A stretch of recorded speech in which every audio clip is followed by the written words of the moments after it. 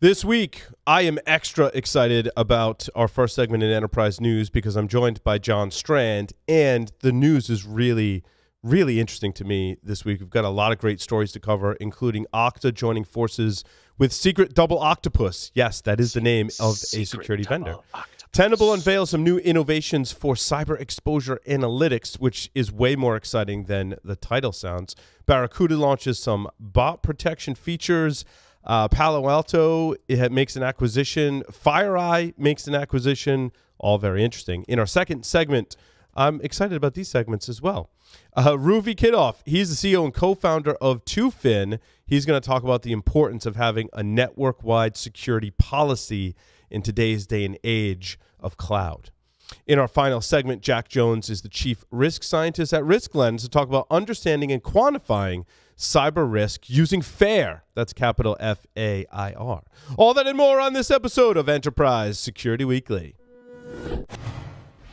This is Security Weekly, for security professionals, by security professionals. Broadcasting live from G-Unit Studios in Rhode Island, it's the show where we talk security vendors and aren't afraid to name names. It's Enterprise Security Weekly. The Viavi Solutions Observer Platform provides SecOps teams a powerful combination of comprehensive data for threat hunting and incident response that includes wire data analytics and enriched flow records. Using pure, unaltered packet and net flow, Observer presents views across the entire IT infrastructure with threat alert features including scope, impact, and advanced traffic profiling. Teams can use automated workflows to dive into high-fidelity network evidence and more quickly resolve issues, minimizing impact on customers, users, and business operations. Learn more about the Viavi network security solution and download free resources at securityweekly.com/Viavi. That's V-I-A-V-I.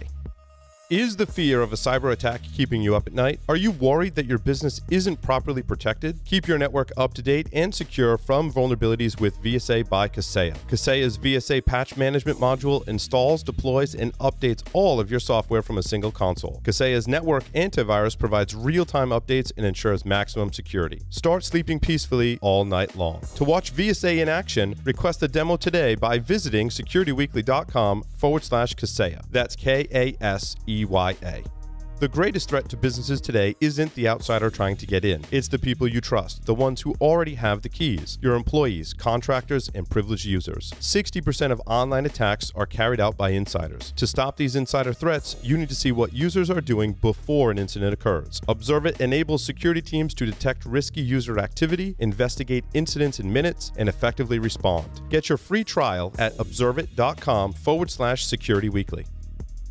Welcome, everyone, to episode 139 of Enterprise Security Weekly for May 29th, 2019. When we hear 139, we think NetBIOS, but, you know, I'm your host, Paul Asadoorian. I'm joined by Mr. John Strand. John, welcome. God, I heard that, and I think, oh, well, we should switch over to 445 for a more recent operating system. You know what I found interesting, and I don't know if you caught this, John, but the new remote desktop services vulnerability is CVE 2008-0708. Did you catch that? Which is awesome. 0807. Yeah, yep. 067, right? It was kind of like, I don't know. I felt like they named it. It's almost like a call out. A little bit. The last really good remotely exploitable vulnerability that we had. Someone at MITRE was sitting there going, ha, ha, ha. Gotcha. You gotta love them. That's it. But no, dude, it is so good to be back on the show. For those of you that come up to me at conferences and ask if I quit the show, that is not correct. I've just had a lot of travel between active countermeasures and SANS and IONS and everything else that's going on and B-sides events. It's just been crazy. You have a lot of roles that require a lot of travel. Like simultaneously, you're filling these roles that all, IONS, SANS, active countermeasures, and BHIS all require some level of travel. And that's one of the reasons why I'm stepping away from the SANS Institute. And by the way, Josh Wright, a good friend of ours out in Rhode Island, is going to be taking over SANS 504. And that's the main reason. Is SANS is responsible for about 80 days a year that I'm on travel. So this gets me home that much more, and it's going to be great to be able to be on this show, do more webcasts. It's going to be a lot of fun. Awesome. Speaking of webcasts, we've got 3 coming up with SaltStack, Logarithm, and domain tools. You can register for those at securityweekly.com/webcast, or go to /on-demand if you missed one. And now, the news. I want to start off nerdy, John, because we haven't chatted in a while, and this is my way of working this into the news. So I built some computers lately, and I want to get your take on this especially. So I did the new Intel Core i9 9900K processors.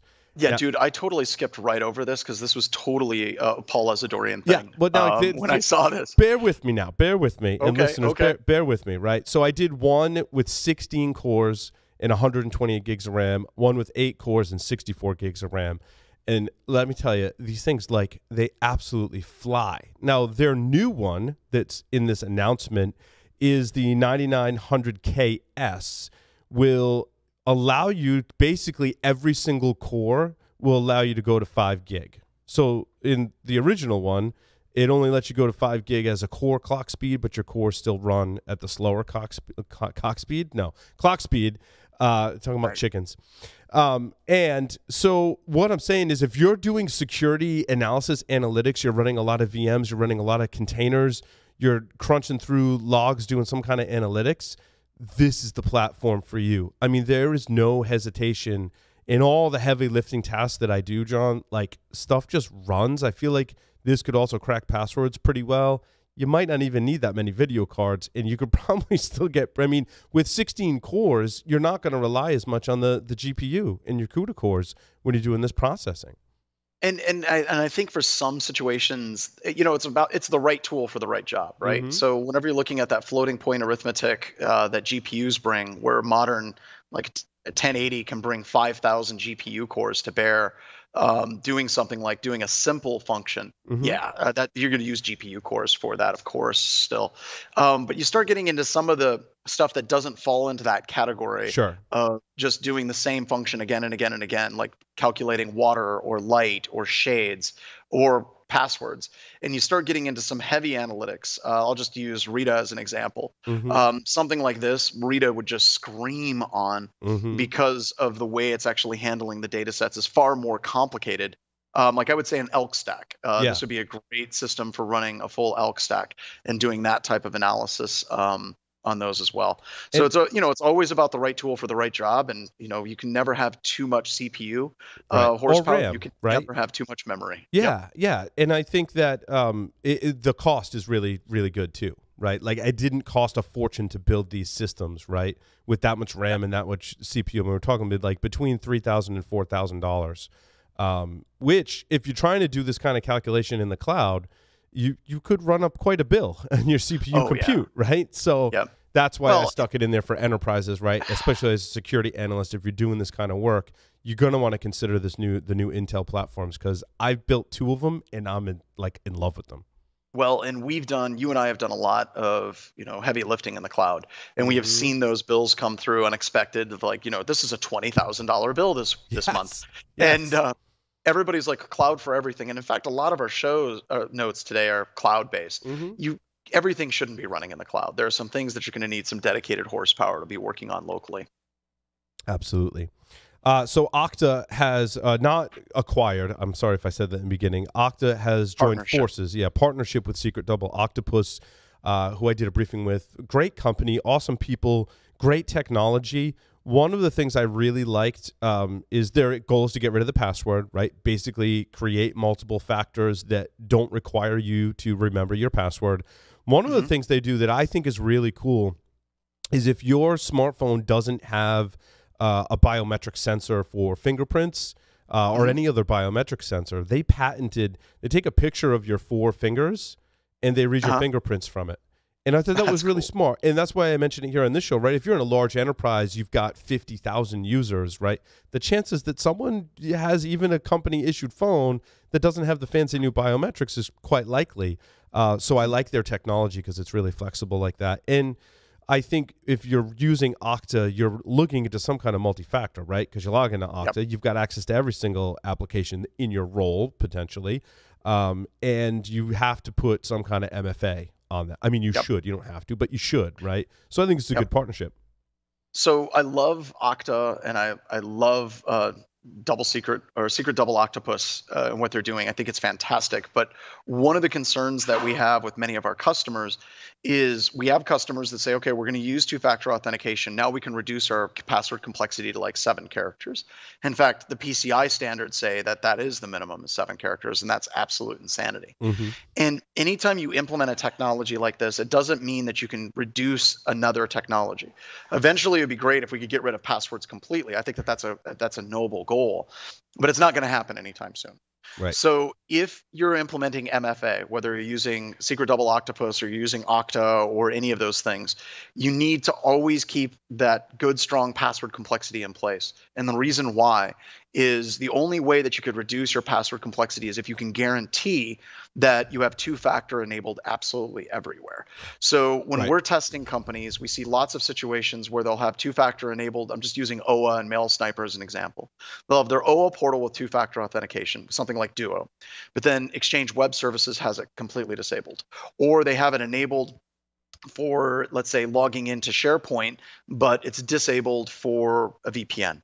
So whenever you use two-factor, the rule is try to enable it absolutely everywhere, and you are not allowed to reduce your password complexity until you've guaranteed and tested and validated and vetted that there is no place in your organization with just single-factor authentication. And so these are great technologies, but be careful. It's a great point. There are some solutions that generate like 64 or whatever the max string is random password for the user and use that and then change that password out. Like some of the, I feel like BombGuard that's now Beyond Trust, right? As a solution where like when admins log in, they automatically roll the password for them and then change that password or expire the password when they log out. But what you're saying is you have to, if you're doing that, you've done it, everywhere, but make sure that you're doing it everywhere before you go get rid of your passwords or make them 7 characters. And I think that that's another great point, because a lot of times these services that exist that don't have two-factor authentication enabled are usually services that users never use. They don't even know that they have an account there. They don't even use that particular API. So if you can set up that random password, switch to a two-factor device, and the user doesn't even know that they have a password, but it's 64 characters, it's random, then that's great if you can actually do that for sure. Palo Alto has bought Twistlock. Twistlock is, of course, a container security company, and we saw this coming for a while. Didn't we? My assessment of the market, and I've done briefings with and of course, Matt is all in the container space because that's where he was previous to Security Weekly. Twistlock and Aqua were kind of like neck and neck in terms of enterprise features. I think there's some advantages depending on which technology you're using, and there's some features. I think Aqua definitely has some really good features that probably push it ahead in a lot of enterprise deals, but Twistlock is right there, right? And so basically Palo Alto, bought one of the major competitors, right? One of the top competitors with the most features in container security for hundreds of millions of dollars. We don't have much insight, but I mean, those are my insights from doing briefings with, a few different container companies, container security companies. Aqua's got a really, really rich platform that does ties a lot of things together for your DevOps tool chain, and Twistlock was right there. So, well, and this makes sense, right? Because if you look at traditional firewalling, I know I'm going to get some hate mail from this, but traditional firewalling is dead, right? The idea that you have a DMZ, you're protecting stuff coming in and you're protecting the stuff going out. There are so many reasons why that particular model was broken. And Marcus Random has even talked about it years ago, about how we implemented firewalls was fundamentally flawed. And now with the cloud, it's even more fundamentally flawed. And that's why Palo Alto moving into this particular space and getting into that cloud, getting into the container, working with Twistlock just makes a ton of sense.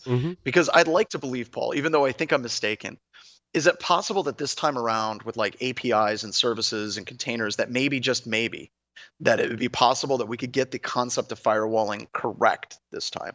And when you see Aqua, when you see Twistlock, I get a little bit of hope, but then again, we start finding some vulnerabilities in the way that containers are actually spun up, especially with auto-scaling groups. We haven't released some of these things yet, and we fall back into the same trap. But this is a great move for Palo Alto. It's a logical move. I don't think Palo Alto could have built their capability up to compete with Aqua or Twistlock fast enough. So this is just a good move all the way around. Yep, absolutely.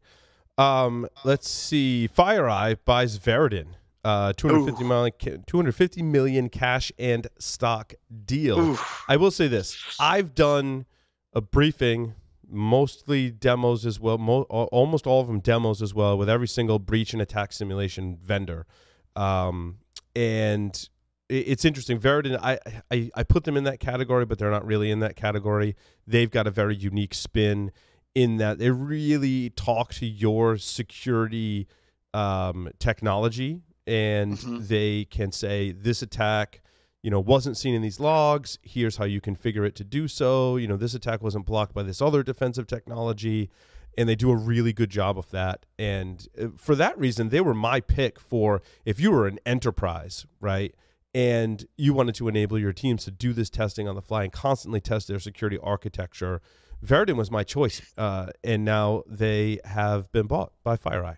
So well, and let's also kind of step back. This entire model is really cool. There's a lot of players in here. If people are looking for products, we got Scythe is in this place, and we know Scythe really well.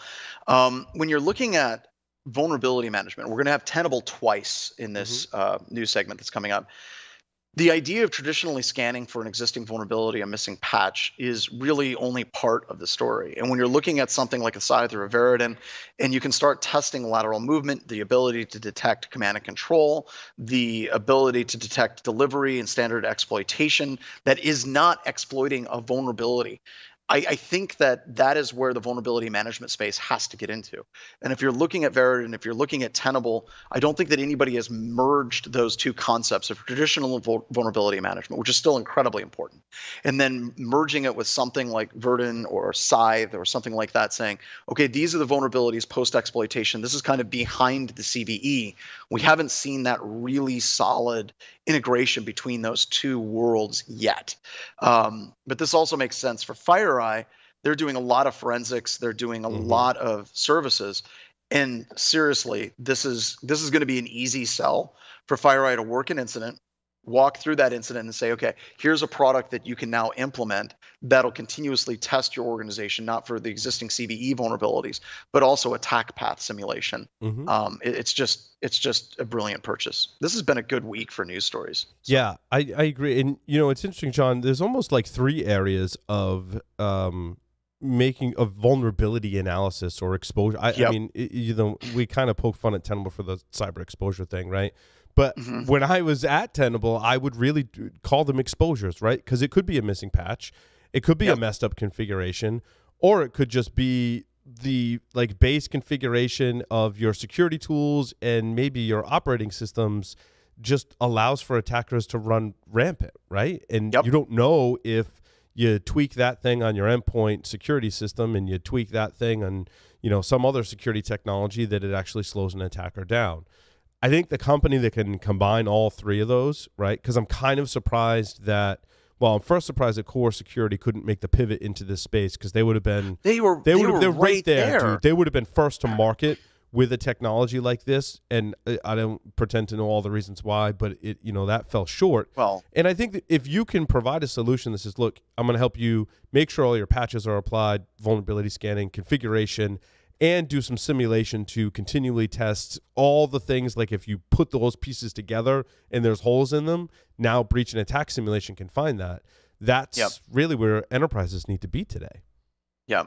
And we've been working very, very closely with James and Kelly Tarala. They're taking the 20 critical controls and tying it into the MITRE attack technique matrix and the unique numbers. And then also working with Scythe so that we can emulate a lot of those different attacks. And what's been working for our customers, and this is all hodgepodge and spreadsheets at the moment, where we can do breach simulation, whether it's custom stuff that we do at BHIS or we're using Scythe, and then tie it to MITRE, and then tie MITRE to the 20 critical controls, and then we can cross-reference that to every audit framework. What that buys for an organization, if you can do this properly, whether you're using Verodin or whatever, what happens is now you can go to executives and say, we need this defensive technology. And by the way, this isn't just a hacker saying it. This isn't just a scanning tool telling us that we need to have this technology for defensive capabilities, like user behavioral entity analytics, things like that. It now can be tied to actual compliance frameworks like ISO, NIST, critical security controls, all of those. So it gives you a much stronger position if you're a CISO, because we have a lot of CISOs, so many CISOs that listen to this show, that it puts them in a much better position for trying to get the funding that they need in their organization for the products that they need in their organization than just saying, hey, a pen tester told me, or hey, this product, I ran a scan and it told me. You can now say that there's 43 compliance frameworks that require this, and we're not in compliance with any of them. That makes a much stronger argument if you tie it across better. What's exciting for me, and this came out of my interview with Jabra, and is that, us as security researchers and pen testers, we're like, if I develop this technique, pretty much I can get in a lot of the time, and like pretty much no one's really configuring their environment to prevent against this, right? What MITRE ATT&CK is helping foster primarily is now putting that on the radar of enterprises to say, look, it's not just enough to say, yeah, I applied all my patches and yeah, I configured some stuff and like now I'm secure and I'm watching some logs. It's like, no, there's an entire matrix of things that are basically techniques that attackers are using that you have to account for somewhere in your security program. And these are things that John, you and I, and a lot of people in the community have been like jumping up and down on stage and going, you really need to fix this stuff in your Active Directory environment, right? Now we've got, and what you just described was more along the same lines of a standard framework to say, look, this is how you achieve a more secure environment to protect against those, what were before, I think, esoteric things, right? Now there are things on the radar of auditors and CISOs, which is important. Yeah, and to be fair, MITRE, and I need to clarify here, or Kennedy's going to hunt me down.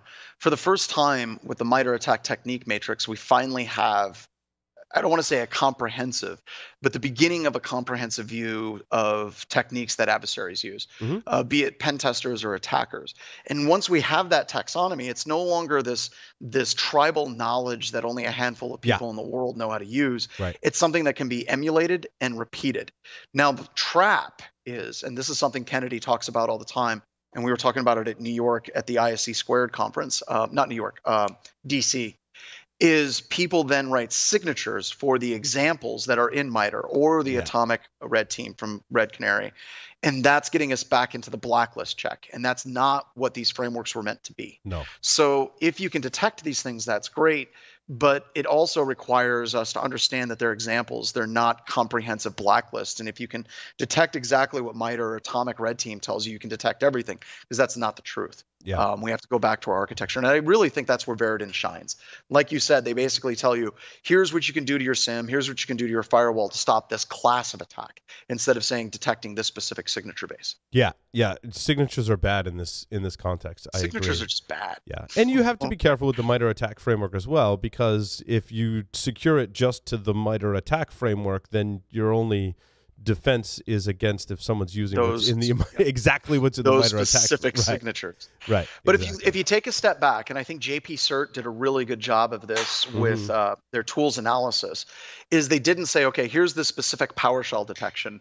They took a step back and said, okay, here's how you can detect PowerShell attacks. Eric Conrad with Deep Blue CLI and the work that he's done on that, it's not detecting a specific thing, but it's detecting classes of things. And I think that that's a better approach. Absolutely. Let's see. If you're using Barracuda and their WAF product, they've now got bot detection built into that. It's unclear whether they licensed or so basically this is like Distill Networks bot detection, right? Now, is this put in, like, okay, so they spent a lot of time talking about this, talking about bots and spam and things like that. Are they also, because the one thing that makes sense to me for bot detection is scraping. Like, people come into your website with bots and scrape off your content, steal your content, repost it, do price matching, beating your price. Like, that makes sense. But then they spent a lot of time talking about DDoS protection and a lot of really old school bot defenses that doesn't make much sense to me. Yeah, the DDoS defense is probably not the right place, or this isn't the right place to talk about the DDoS prevention. This is more about bots, in my opinion, John. Yeah, preventing that. So I actually, in an upcoming tech segment, I'm looking at a phishing email I got on American Express, and other reports say they scraped FedEx too, right? So if you can cut down on the number of bots that are scraping your site, then conceivably you could cut down on the attacks against your users, right? So this isn't really so much of an enterprise network security play as it is protecting your application and the users of your application, right? I'm a user of American Express. I want to make sure that attackers aren't able to go after me as easily, right? So they'll put in some bot detection, make sure you can't scrape the site, impersonate users. And that makes a lot more sense, right? That makes a lot more sense. And this gets into, we bring it up almost every single show, a poorly worded release, right? So if you're writing these up, if you're somebody that's listening to this show and you do marketing, if you're writing this up and you start talking about bot protections, try to find something that's relevant to modern problems. And don't get me wrong, DDoS is absolutely a modern problem, but it's not something you're going to solve with a Barracuda firewall. If somebody throws enough packets at your network, you're going to lose every single time with that. But if you're talking about the scraping, you're talking about impacting performance on the website, you're talking about pulling pricing information, that makes a lot of sense to a lot of security people. Tenable has changed the Nessus license, and I mean, or this Nessus Essentials, which was to happen. Nessus Home, right? I think it's Tenable getting more in tune with the community, which is really nice to see. Obviously, I was much closer to these announcements in my previous role when I was at Tenable. Now I'm on the outside looking in, as it were. My good friend Renaud Derson is quoted in there. Basically, the gist of it, and I think Renaud's quote sums it up, right? He says, nearly every cybersecurity professional has used Nessus at some point, maybe even learn the fundamentals with Nessus. The vision is that Nessus Essentials is to advance the next generation of cybersecurity professionals. Whether it's in the classroom or on the job, they're going to give back to the community and help close that gap. And I mean, at first I was like, really? And then I thought about it. I'm like, oh yeah, like I learned about a lot of really cool attacks because I scanned some stuff and I looked at the results and I'm like, wow, what's that? I got to go research that. And like, well, wait, how does that attack work? Right. So I think it really can foster kind of your skills development, because at first you're going to get a tool, you're going to scan and start analyzing the results, and you're going to learn a lot from that. And now they've opened up the license a bit, and I don't pretend to know all of the details there, but I do actually. I actually got some stories about this. So we've been using Nessus in 504 and 560 for SANs for years, and the traditional way that we had to make it work was Renaud would cut us a key. We would install Nessus, update the plugins, and then we'd have to do some magic that I'm not going to get into. And then it would work. And it would never have to touch the Tenable mothership, never have to be outside of the network. And I think you first brokered this. Before you may or may not be aware of such sorcery. But yes. So we had to do all this stuff. Well, we started getting into problems, and this is kind of funny. It always seemed to happen like the day before a holiday, and like something would break. Like it wouldn't be the plugins would expire, but if Nessus waits so long before reaching back to the mothership for updates, not for plugins, it'll basically say, look, I have not talked to the Tenable mothership in X number of hundreds of days. I'm done. I'm just not going to work. And then I'd get on the phone with Renaud and emails would go back and forth. And then we'd have to do all these quick janky things to get stuff to work. And Renaud promised us the last run that this was coming out a long time ago. That's good. And if you look at it, it's completely designed for like educators and people that want to learn. And this is perfect for like 504 and 560 because it's just going to work for us. So I think a lot of it has to do with Renaud is getting tired of getting phone calls and emails, panicking. Like Christmas Eve and Thanksgiving.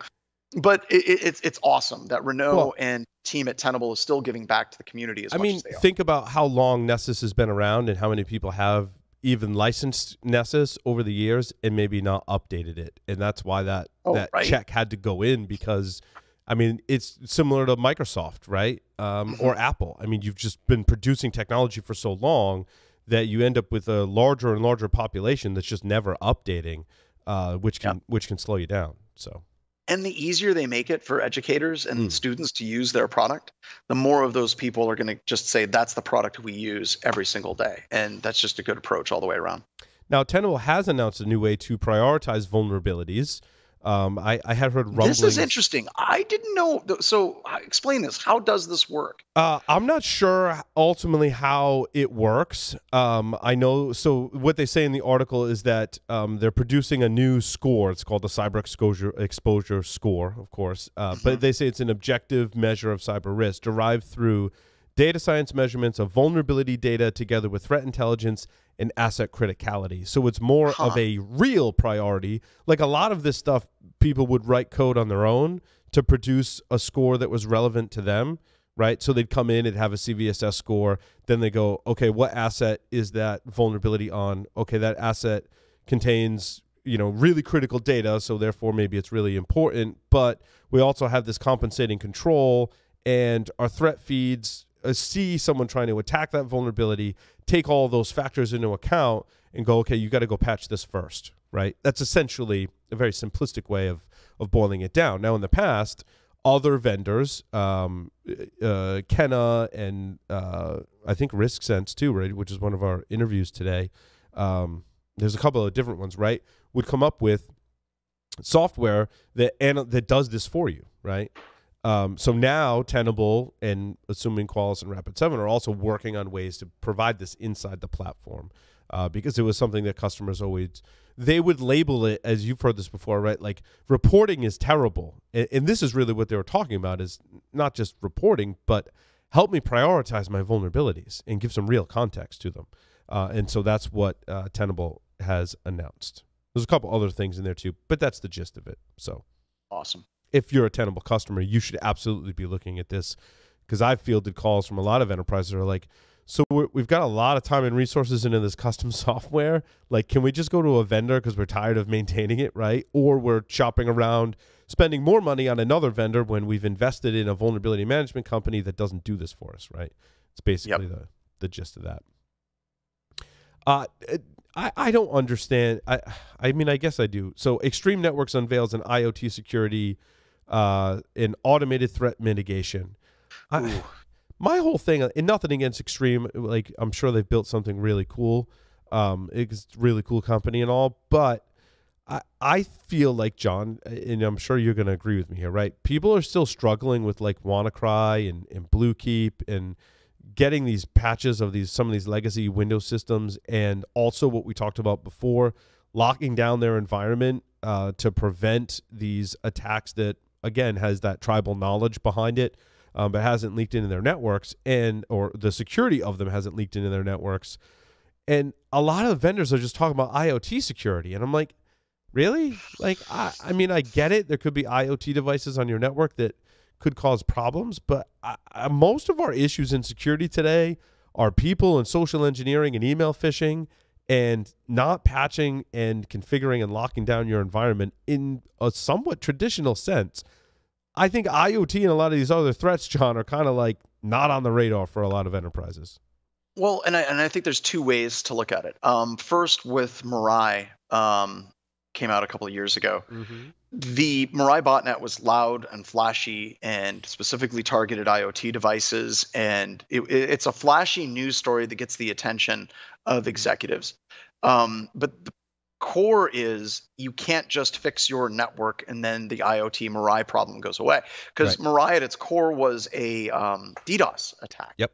And once again, at that scale, that's not something you can fix. And also, all the IoT devices that it took over weren't in standard enterprises. It was a whole bunch of home users and weird onesie-twosie things. ISPs, it was just weird.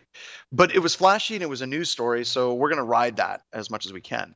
That's one thing. The other thing that I think is really, really, really interesting if we step back is IoT is without question a massive issue in organizations, but it's not from an external exploit gain access perspective. It's basically a perspective of let's say you're running this IoT device, there's remote access into this IoT device that you didn't know about. Your vendor gets compromised, and then they have access to the internal network. Right. What would be a TeamViewer would be a great example. TeamViewer was compromised last week or 2 weeks ago. And a bunch of these IoT devices and different embedded platforms will use something like TeamViewer for remote maintenance and monitoring of whatever the thing is, like the X-ray scanner or the MRI or whatever the situation is. And that is where the risk really shows up, in that hidden shadow IT in an organization. And I don't think it's something that can be fixed like, oh, well, we're magically running Extreme and we fixed it. It's being aware, where are these devices? How are they beaconing out? What level of access do the vendors have coming back into your network? And I don't think that that's a simple solution that you can just simply wave a magic wand and it goes away. Yeah, I think much of the solutions today are discovery based, as you said, John. Right? Yep. Not so much, and that's great. yes, right? that's awesome. for a good step in the right direction. Yep. Let's see. What else do we want to talk about? Really quick, Tripwire cloud management. Basically, my whole take on this, John, is, and a lot of vendors are talking about configuration management of your cloud assets. We have some sponsors on the show that do that. There's a lot of announcements and like, how do you get a handle on generalization, right? Cloud security management. Tripwire, of course, is playing in this space as well. I think that a lot of us, and I don't want to speak for everyone here, but configuration auditing sounds kind of boring, right? Like, you got to make sure that all the little configuration things are there, and then, it's a tedious process. And then it also carries the term auditing, which a lot of us associate with really boring tasks of, like, again, a tedious process of making sure all the little boxes are checked. So it doesn't get as much attention as I think it should. And I really think that security as we know it today largely is going to be about configuration management as we go to the cloud, containers, serverless applications. There's no more network kind of security. It's just the transport layer. Your security is going to be done in your configuration. So, and I think this is huge. In fact, we're going to be having a webcast. I think, is Kent still here, or did he take off? Okay, I'll grab him later. So we have a vulnerability in this particular space that we're going through a coordinated disclosure right now on, and I can't talk too many details about it. But this issue that Tripwire is getting into, and a lot of other container securities products are getting into, is monstrous. So whenever you're thinking of a configuration, many people think of configuration as, I've configured my services, we're good. And that's great, but what happens when things start to auto scale? Does your configuration scale with it, or do default configurations scale in like auto scale work groups? And we'll talk more about this as we can discuss it a little bit later with some specific vulnerabilities. But this problem is far greater, I think, than many people realize. And just sit tight. We'll talk about it sometime here in the near future. And I see Kent right now. Yeah, and I'm like go configuration, dude, is everywhere. As I'm deploying an app with containers, and it's like you've got configuration for your Docker instances, configuration for your Docker Compose, which goes to configuration for maybe your Kubernetes. Then you've got configuration for the application itself. Then you've got configuration of Jenkins, and that ties in your configuration of Git Hub. Maybe you've got Docker Hub, and then whatever cloud platform you're deploying into also has configuration. There's also, like, if you're us and you have an Amazon RDS instance, there's configuration associated with that. So, like, every little piece in your DevOps tool chain has some type of configuration associated with it, and that's really where it's going to be at. It is for many organizations. That's security today. And that really becomes a scenario where you have not just a moving target, but you have multiple moving targets. And if you look at the work that Ian Coldwater has been doing and the presentations that she's done, and I think she's just as burnt out as I am with travel, many people do not understand the truly dynamic nature of cloud and container security. And I think, Paul, even you and I would agree, we don't have a freaking clue either. Yeah. And I'm getting better because I'm filling in for I'm filling in for the developer now. Yeah. So I'm where my developer at. I have to. Yeah. But like I'm not deploying containers like directly into ECS on Amazon yet, or into Azure. We're actually, in a couple of weeks, we're going to have a segment about deploying containerized apps into Azure. I think it's for security professionals, right? You got to understand it so you can talk to your developers. Also, if you've got security apps that you're writing, why not be deploying them inside of containers? I mean, it is, once you get there, I think the opportunity to secure your applications and be more maintainable is there. But that journey, I think, is what many of us are struggling with today, myself included. Exactly. Really quick, OneLogin has announced a partnership. I threw that in there at the last minute. It looks like a services kind of announcement for OneLogin, with a partnership with Atlas Identity, an independent consultancy that specializes in cloud-based identity and access management, which is yet another piece of your configuration for your cloud-based applications and or your cloud infrastructure, is configuring all of your authentication, authorization, for not just your users, but your applications as well, right? And that's another piece of it. There's actually a whole class of vendors that do just that. Subproducts of some vendors, right? But yeah, it's an important piece. Was there anything else, John? Oh man, I think that's plenty. That I'll was a throw lot. out. Yeah, I'll throw out. I'm teaching a class at Black Hat this year. Check it out. Are you Cyber not sold Deception. out yet? We're at 71%. Okay. So they keep adding us into bigger and bigger rooms. Mm-hmm. So wouldn't worry too much about selling out per se. Good for you. Because the last, was it 3 years ago? We were in a room that could have sat like 200 people. So just get it signed in, and it'll be a good time. And you're teaching. What is the gist of the class, John? I was in the announcements earlier, but. Yep, it's cyber deception and attribution. So we'll be talking about a bunch of honeypot technologies and ways to just make attackers' lives hell. I'm in love with canary tokens. Holy crap, right. Are those things awesome? We had Haroon on the show, and I actually implemented a few of them. And I really like that. We talked earlier about the American Express thing, and I just want to mention quick in my technical segments coming up, I'm going to talk about like if a company like FedEx or American Express had put something in their JavaScript that is a canary token, you would get a notification if someone were to clone your site and start trying to get people to log in. I'm like, that is cool. Actually, we have a whole bunch of tokens that we're setting up on the HIS, and we did get a token firing.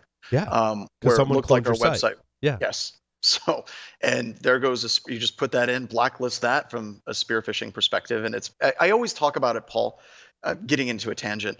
When we started talking about cyber deception years ago and active countermeasures, the goal was real threat intelligence, not threat intelligence against something that happened to somebody else's network. But this is giving you threat intelligence on what's happening on your network right now. Yes. And that's what the class is all about. That's awesome. Cool. Well, with that, we're going to take a short break and come back with our interview with Ruby from Tufin. Stay tuned.